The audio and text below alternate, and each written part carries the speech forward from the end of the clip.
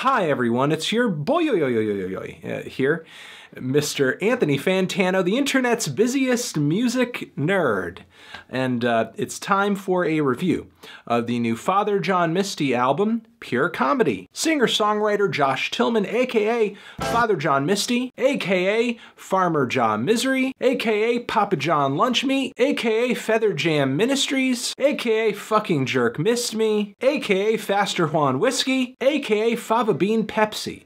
He is on his third full-length album under this moniker. He has released a myriad of albums under the J. Tillman name years ago. Pure Comedy over here follows Josh Tillman's second Father John Misty album, the excellently lovey-dovey I Love You Honey Bear. Boosh. That record is a beautiful record of self-dissection, of affection, of commitment. It's an album that is as smart as it is moving. Here, Josh Tillman, I think, really honed his talents for writing these grand musical gestures that are laced with these very blunt, sharp, witty pieces of lyrical satire. So blunt, in fact, that his sense of humor has a bit of a grim tone to it. You know, it's kind of like getting hit with a baseball bat on fire, wrapped in barbed wire. That's a bar. And it's that wit, it's that satire, it's that drive to sort of critique the world at large that had me pretty excited to listen to this new album over here. Because judging from everything I heard from this record up to this album, it seemed like Josh was just going to be doing that on a much bigger scale. To the point where he's kind of getting down to the nitty-gritty of what's ailing the human race itself. Whether it be politically, socially, philosophically, religiously. Now, just the length alone of this record, I would say, makes it a grander statement on these issues. I mean, this thing is 80 minutes long. And I would say on this record that Tillman's statements are generally bolder, stronger, more pointed. He really kind of gives off this attitude of not giving a fuck. At least not about who his opinions alienate or what bridges he may be burning with a track like Leaving LA. A ruthless 13-minute takedown of the entertainment industry. Here's just one verse from that, which I thought was sort of brutal. And even on this very track, Tillman doesn't escape from his own criticisms. Recognizing the fact that he's become this cliche of the super self-serious white singer-songwriter who's going to preach to the listener about, you know, what's so shitty about the world that they live in. And for sure, there are moments on this record where Tillman plays the role of the verbose, sad, sobering folkster or piano man, but there are moments where he plays with that role too, kind of lampooning it a little bit, or at least being self-aware enough to comment on his status and his abilities as a singer-songwriter, and dissect his image as far as a public figure too. One of my favorite tracks on this record, Ballad of the Dying Man, a song that's essentially about somebody who's so in love with his own ideas and opinions that when he's on his deathbed, when he's at the threshold of passing away, his number one worry is, who's going to critique all the homophobes and one percenters and hipsters? The guy is even portrayed as like checking his news feed before he passes on so that he sees what he's about to miss. And I can see this track as Tillman kind of lighting an effigy of himself on fire a little bit, but simultaneously taking shots at people who are culture writers in the internet age and, you know, take themselves a little too seriously. This record brings my favorite kind of negative viewpoint of the world. It's the sort of pessimism that while it acknowledges that everything around it is shitty, it just can't help but laugh at it. You know, let's just make a joke out of mankind's endless cycle of self-inflicted wounds. And while deep down Josh most likely wishes he had the fix for a lot of the problems that he's singing about on this record, I think he's just as content to be, you know, riding the A-bomb that ends all of our lives, whipping a cowboy hat in the air like Major Kong and Dr. Strangelove. Some of the issues Josh sings about on this record seem like, duh, why are we still dealing with this? Others seem a little more inherent, at least according to him. That pretty much seems to be the concept of the title track on this thing itself. Josh sees these issues of mankind prevailing right at the very start of our lives, through the birthing process in this opening verse. Whoa, turns out nature's design has some flaws. Josh, I think, also explores human nature a little bit on the track When the God of Love Returns, There Will Be Hell to Pay, sort of portraying, I think, what looks like this rapture esque scenario where God comes back and is disgusted by the world we've sort of created for ourselves. But then that criticism, that judgment is thrown right back in the face of that God. Like, well, you know, you left us with this really unjust world. Like, what'd you think was gonna happen, bro? Also, one of my favorite lines on the entire record turns up on this track too, where Josh refers to human beings as Earth's most soulful predator. And there are moments on this record where we're very much in the past, very much at the root of what he sees as mankind's problems. Other moments he's pushing things toward the future, like on Total Entertainment Forever,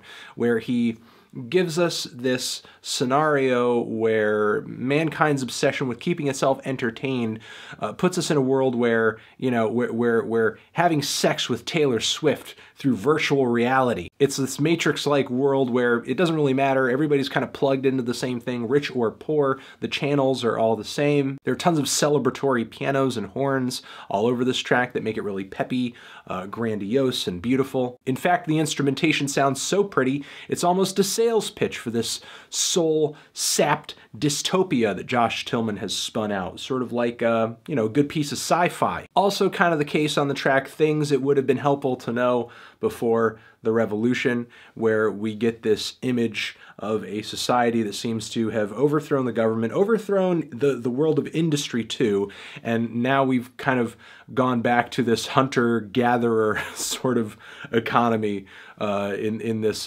post-apocalyptic Mad Maxian kind of world. Tillman tries to escape the world's problems, though, on the song Birdie, or at least kind of portray this bird as a form of escapism, because this bird sort of flies through the sky, high above and far away from us trying to perfectly engineer our world, our societies. And Tillman portrays it as impossible perfection, too. A scenario where it seems like the cure is even worse than the cancer itself. I get a sense of escapism off of the track A Bigger Paper Bag, too, where it seems like Tillman is using alcohol, drugs, and ego to kind of shield himself or build up his status, build up his image, build up his self-worth, but then pairs this with some really self-dissecting refrains of what a fraud, what a con. This could also be a critique being lobbed at him by his own audience or kind of the music writer public. Pretty much everything Josh touches and talks about on this record,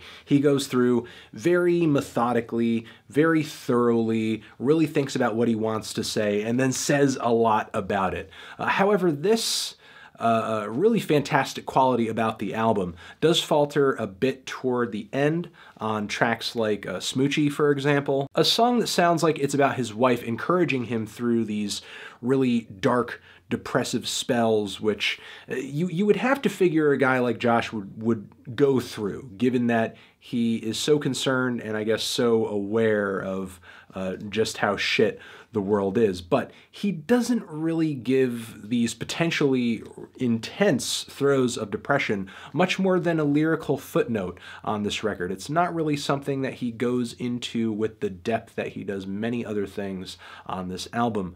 Same for the track Two Wildly Different Perspectives. While I do appreciate the observation that, yes, politically and socially, things do seem really polarized right now, Josh's observations here are not much more than surface level. He does go pretty deep into the topic of age, though, on the track Growing Old on Magic Mountain, a grand ballad about what seems like a man's last night of raising hell and living without regrets and just kind of burning the barn down. This guy is watching his youth slip away, but he's trying to take advantage of this last moment he has with it. The track eventually builds up to this very drony, heavy, epic instrumental climax that I like a lot. Gives the album a real sense of finality. Feels like a grand finish for the record, but this is not the end of the album. If anything, this is kind of like maybe the finish or the credits rolling or something, because the last track in 20 years or so is like a bit of an epilogue. And essentially this track comes down to one simple statement,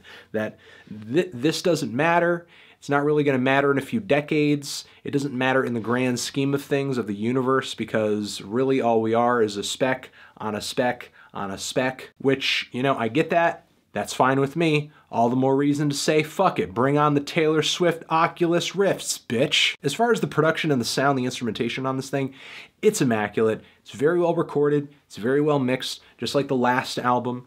You know, there's obviously still kind of an instrumental, a sonic similarity here between what Josh Tillman is doing on this Father John Misty record and like maybe the last Fleet Foxes album. It's very airy. It's very open. It's very pretty. Josh brings a lot of different sounds on this thing, whether it be some lavishly arranged piano ballads that are very tender, very refined, some exciting, fiery, passionate piano rock, some acoustic ballads, a track or two that has more of a gospel tone, a couple that take on more of a country tone, the weird, distorted, experimental vocals on the track The Memo, which is one of the most conceptual of the entire album, especially as you're getting like the weird sort of talking background vocals, kind of adding this very funny tongue-in-cheek context with these little stupid, vapid statements behind what Josh Tillman is trying to say in his music. It's sort of like, hey, you know, I'm here trying to make this statement here and tell you guys something, but people who are listening to the record don't really get it. They're just fucking morons. Or at least that's what I took away from it. Other spots where there are heavy instrumental interludes that are just, again, really grand, really reaching, just so ambitious and powerful. This thing is so dramatic, it's so theatrical, it's so intimate, it's so well thought out a lot of the time too. Then there's what is just the personality of the album, and there's a lot of that. This album is immensely funny, immensely depressing, it's heartfelt, it's sincere, but also has incredible moments of cynicism too. It's the soundtrack to The World Going to Hell and Handbasket, and that's great because honestly, like, it sounds so good, I don't really mind. I'm gonna say I'm feeling a light to decent 9 album and leave it at that. Thank you for watching. Transition. Have you given this album a listen? Did you love it? Did you hate it? What would you rate it? You're the best, you're the best. What should I review next? Hit the like if you like. Please subscribe, and please don't cry. Just leave an angry comment in the comments if you're angry. I'll catch you guys in the next video. Other videos that I think you should check out, links next to my head. Subscribe to the channel official website, Father John Misty, pure comedy forever.